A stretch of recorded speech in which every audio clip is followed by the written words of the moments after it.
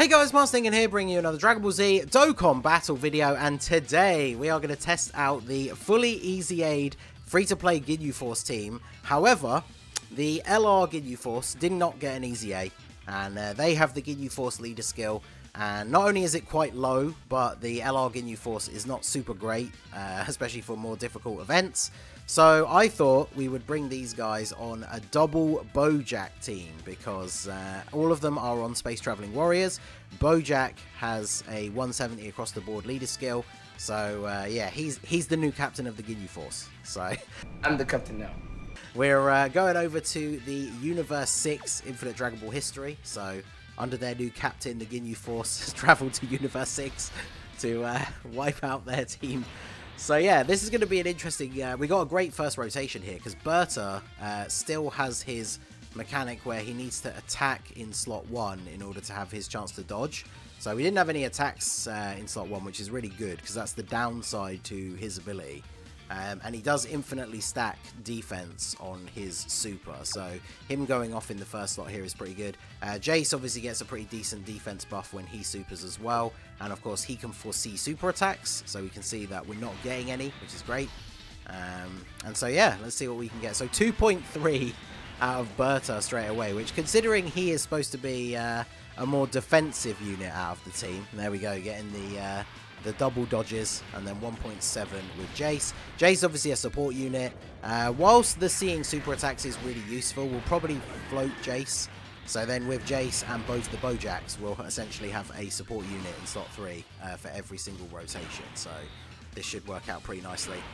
Raccoon obviously builds up his defense as we go. He does have a chance to guard because the other Ginyu Force members are around. So hopefully we can get lucky with that, especially towards the end of the event. But of course, as we keep going, he is going to build up his defense to a pretty reasonable level anyway. So we have to try and make sure we're keeping some key around for BOUJACK, because obviously he's not getting any links. So I mean, starting off tanking double digits straight away and then a 2.5 million attack stat is pretty solid. Get a nice crit and the additional as well. Let's go. So yeah, the Ginyu Force definitely looking very good. Double crit as well. So goodbye phase 1. And now Ginyu is pretty cracked. So yeah, he's starting off with 177k defense, which is pretty good.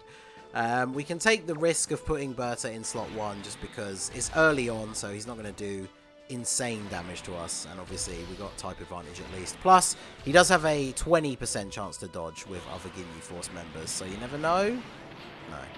No, 16k. I mean, I think we can take that. I didn't actually see what our HP was, because we got double 170 leads for the HP. Wow, Ginyu at a 3.2 million on turn 1. That's pretty good. And he seals as well. So very, very nice. And then a crit from Jace. Let's go. Alright, so we got what? 440k defense. That's pretty good. Obviously, we're not going to transform either of the BOUJACKs because they're just here for support.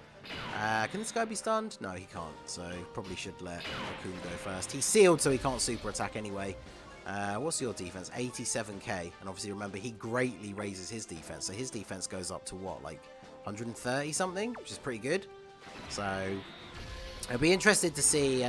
You can probably do it with items, but I don't have a huge amount of time to record, so I wanted to go into this event because I knew we could probably get the W, maybe even without using items. But I think this team you could probably take on the GT Legendary Goku event if you're using items. Obviously, you could use that support memory that gives the extreme Namek Saga units a buff, because then obviously all of the members of the Ginyu Force would be getting that.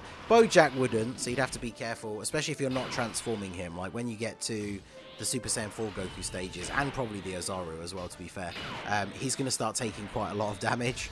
So you definitely want to be using items for that. And obviously he's not getting the buff if you use that support memory. So you would have to be careful about that, but I feel like the Ginyu Force is probably good enough that unless you get some really unfortunate super attack placements early on, you could get pretty far through that run without having to use too many of your items.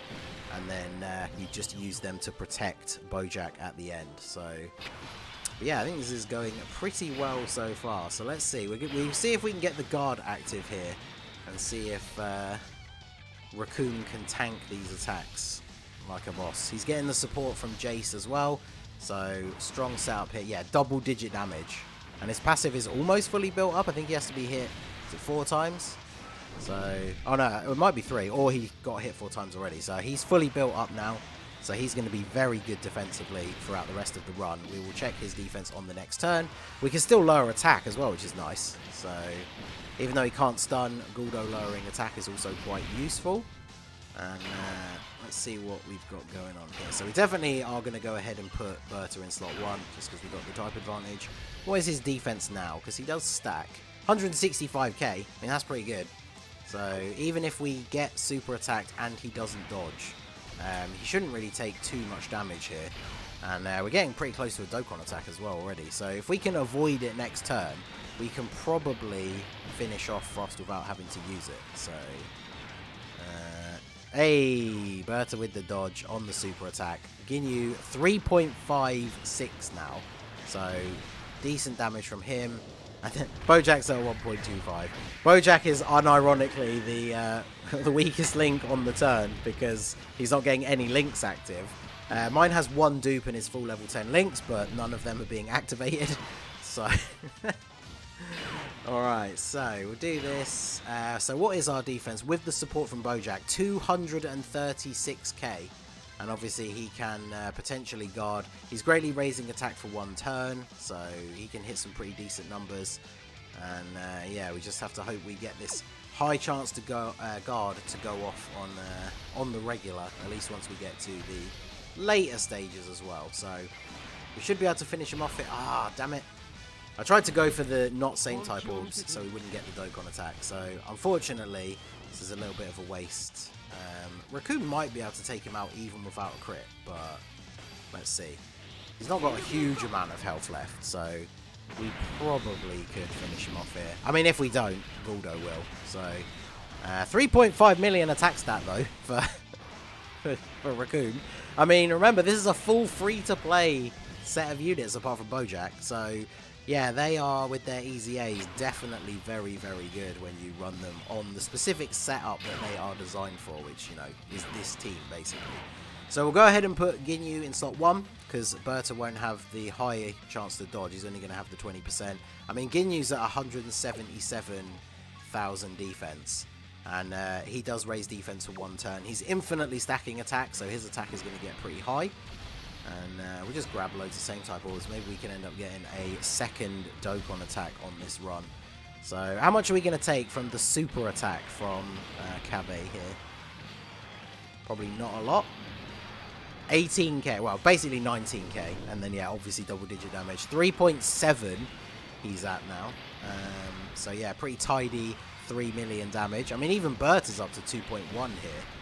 So, no crit, but his defense is obviously getting up there now as well. So, double-digit damage for him. And then Jace is the weakest of the bunch. But he does get a bunch of extra defense by having the other Ginyu Force members around. So, yeah, he still holds his own perfectly fine. Very, very good. So, let's save this one's here. So, we can get the 4 orbs for BOUJACK. So, yeah, looking good. Do we get the guard? See, even without getting the guard, because the arrow would be pointing down if you get the guard. So even without getting it, Raccoon just tanking for double-digit damage. And then our man Guldo, God Guldo, is going to come in for the KO. So yeah, I mean, this team is pretty competent. I am actually quite interested now in doing that GT Goku event video. So let me know down below in the comments if that's something that you'd be interested in seeing. Berta has 200k defense now. So we'll go ahead and put him in slot 1. Okay, yeah, there's a bunch of physical orbs at the side. I need to... Oh, okay, I'll just grab those. Perfect. So, hopefully no super in slot 1. Normal attacks are still just doing double-digit damage, man. Yeah, this team is pretty damn good now. So, for a free-to-play, like, if you're new to the game, the first thing you should be doing is farm the Ginyu Force. Farm all the free-to-play units from the Namek Saga, because obviously you need them to do the Extreme Z area. But if you can get this team built up, like, as quickly as possible on your account, this team is going to be able to beat a lot of the events in the game. So, we finally take our first, like, big amount of damage here, because obviously Ginyu, he does get some damage reduction when there's multiple enemies. When there's a single enemy, he just gets straight defense, which obviously, when you get super attacked, is always going to be a little bit awkward. That's why the Android 8 item is nowhere near as good as like a Princess Snake, because just by raising your defense doesn't protect you a huge amount from getting super attacked. But I mean, we very quickly build back a ton of our health with the same type orbs here, and even Guldo with the type disadvantage should tank perfectly fine on this turn. Jace allows us to see that there's no super attack, because him getting supered would actually be pretty bad. But look at that, double super as well. You know what that means? Double greatly raising defense. So yeah, our boy just takes double-digit damage despite the type of disadvantage. Jace might unironically get hit for more than Guldo, but he's still taking double-digit damage as well. So, I mean, this team is just absolutely dominating this event. We don't get to see the supers this turn, so we've got to hope that we are not taking one in slot 1. But look at this. Berta's up to 340k defense now, so he would actually tank a super attack, like, reasonably well. Yeah, 41 damage, and then 2.1 on the attack. I mean, considering he's got such a high defense, even, like, just over a 2 million attack stat, still pretty good. So, yeah, this is looking very nice here. A super attack on BOUJACK would be bad, but other than that, this turn should be pretty good. Because at least untransformed, BOUJACK does raise his defense on super attack. So, we got the guard active as well. So if we get lucky, she'll try and super attack Raccoon after he attacks here. Yes, let's go. So the guard is going to be active, so this should do very little damage. Yeah, 12k. Wow. Raccoon, an absolute beast. Now, that is the problem with the chance to guard passives being so annoying, is obviously that if that had not gone off, then obviously that super attack would have done damage, maybe 100k, maybe more, because obviously Raccoon has decent defense now, but type neutral, we definitely would have been looking at some reasonable damage there. So, yeah, chance to guard passives are always incredibly annoying. That's why I really dislike the STR Ultimate Gohan. Hopefully when he gets his EZA, that will be something that they change, because, I mean, the Dokkan Fest exclusives that have gotten EZA so far, like the category leaders, have been pretty good all around. So, yeah, Ultimate Gohan, man, just imagine that team. Actually being able to use him on the team, have him linked up with Tech Gohan when they transform, and, man, that rotation would be pretty good. So, look at this. Jace even takes double-digit damage with type disadvantage, like this far into the event. That's really, really good. So, if we do this here, I think we should easily be done this turn. Raccoon, oh, I misclicked that, but Raccoon, is he going to guard this time? Yeah, there you go. 10k. That's basically nothing. Super attack with type neutral, pretty good. So Guldo gonna finish her off here. Yeah, nearly 2 mil, that's pretty good. And are we on the last, is this the last stage now? Oh, we got the Namekians. I always forget about the Namekians before you get to hit. So can't see the super attacks here, so we'll put Captain Ginyu in the front just in case. And at least in the second or third slot, Berta actually does something now. So he has the chance to get an additional super, which obviously, with him infinitely stacking his defense, is really, really useful. Good shout putting Ginyu in slot 1 here, because we take the super attack. 57k is fine. And we're going to get another Dokkan attack next turn, so Ginyu's up to 4 million now.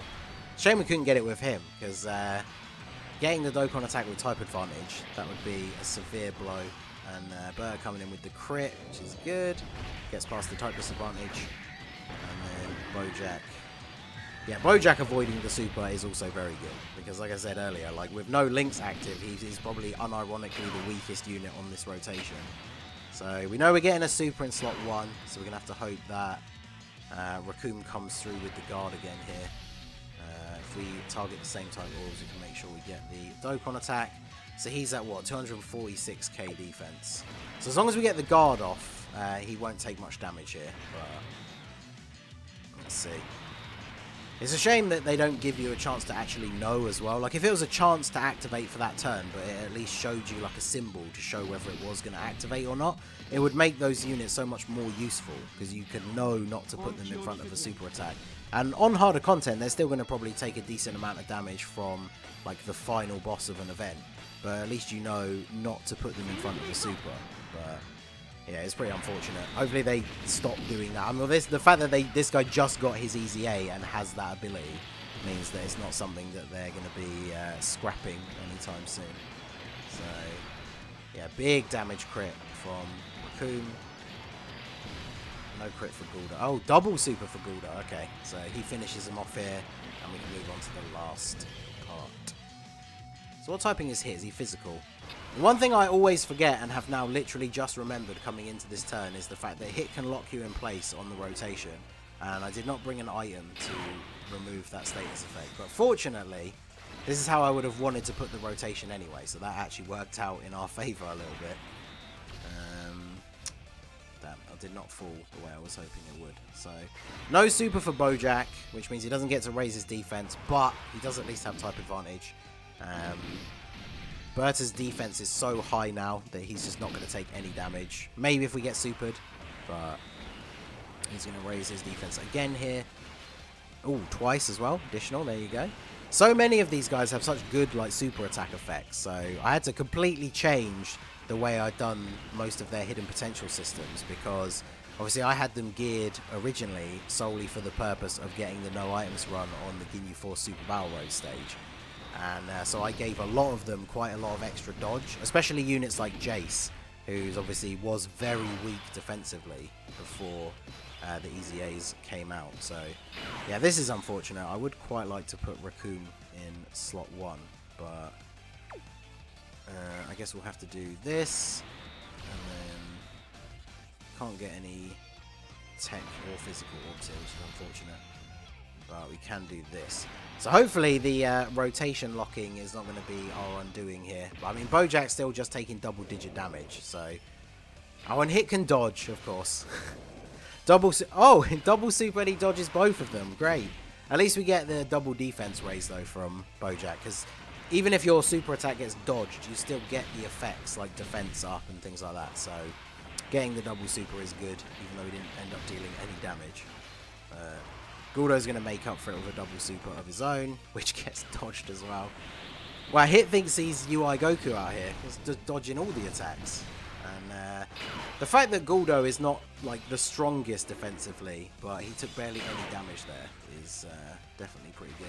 Captain Ginyu going to get floated off here. I think just in case Ginyu takes the super, I probably will go ahead and use an item. Man, I'm annoyed that I forgot about Hit's rotation locking, because I could have brought the... just like the leaf item, the herb thing that gives you the cures status effects but doesn't heal you. Because with being able to put the units in the slots we actually wanted, we probably could have avoided taking a certain amount of this damage and probably gotten all the way through to the end without having to use an item. But we should finish off Hit here probably on the next turn, because Ginyu's attack stat's going to be very high. Yeah, 4.7 million, but he's got type disadvantage, so we really needed a crit. But no crit from Ginyu means we'll have to finish them off this turn. This could be awkward. Yeah, I was going to say, if he locks that BOUJACK in the middle, it means we can't have any links active this turn. Alright, so is Raccoon strong enough here with no links active to finish off Hit? He's got his guard active, so double-digit damage from the final boss of an Infinite Dragon Ball History stage is pretty impressive. And no crit. So let's see if the BOUJACKs can come in. At least they're all getting double support. So obviously the BOUJACKs are giving 30% support to Space Traveling Warriors. There's 2 of them on the rotation. But are you kidding me? They're not actually going to finish them off. You can really see the power that like links give when you get stuck in situations like this, where your characters don't have any links active. They do so much less damage. But he's got basically no health. So we'll go ahead and get the finish here. We'll go ahead and put... Actually, no, let's let Guldo finish him off. Guldo's done some serious work in this video, so he can go first, get the W, and then we'll give Berta these same type orbs. So we're actually back up to full HP now as well. So as long as he doesn't dodge, there we go. So Guldo gets the win. So there you go. That is the full EZA Ginyu Force, using them on a team with an actual 170 leader. And yeah, they're really, really good. They put out some very good numbers, both offensively and defensively. They have some good abilities from their passives and their super attack effects. So yeah, they're very, very strong. So let me know down below in the comment section if you want to see this team take on the GT Legendary Goku event. Maybe we could do it on stream at some point and then turn it into a video. But I think that would be pretty interesting, because we used one item here. So I think if we use that support memory and then bring smart items, we could easily do that one. So let me know what you guys think down below. So that is going to be it for the video, guys. This has been the Masked Ningen. Smash that like button, subscribe to the channel if you are new. Check out the links down below for the Discord and the merch store, and I will see you all again soon. Have a good one.